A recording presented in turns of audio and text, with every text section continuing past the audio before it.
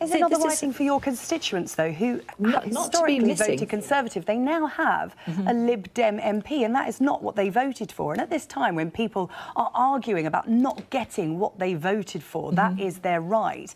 Is it only fair that you provide your constituents with some clarity by offering a by-election? But the point is that all that would do would be over the 6-week period when we come back immediately after the recess, would just be there'd be no voice at all in Totnes, no voice at all putting the evidence for how catastrophic this do-or-die approach to Brexit that Boris Johnson is approaching. So it would simply, there wouldn't be time in advance of everything that's... I'm just looking at a tweet you sent out about the bill you supported. The bill seeks to ensure that any member who decides to change parties should trigger an automatic by-election so that their constituents can have the final say on their decision. And that's the thing, isn't it? You're representing other people, not your own personal views.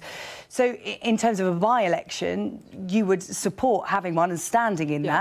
Are you likely to win? First of all, it wasn't a bill. These are kind of 10-minute debates, and they go by this odd name called a 10-minute rule bill, but in fact they're just a 10-minute debate in Parliament. But it's still a clear statement of your opinion. Indeed, it's an important principle. And as I say, at the moment, if I were to call a by-election, all that would happen would be that we would effectively be increasing the government's majority over the period of a constitutional crisis. That's not the right thing to do. In the meantime, you are making decisions for your constituents. So my question this morning is, how can they trust you? Because you've changed your mind quite a lot. You've gone from Leave to Remain. You've gone from Tory to Change UK, Change UK to Independent, Independent now to the Lib Dems. You're a doctor. If I came to see you in surgery and you changed your mind that many times on a decision, I'd be wondering if you were the right doctor for me.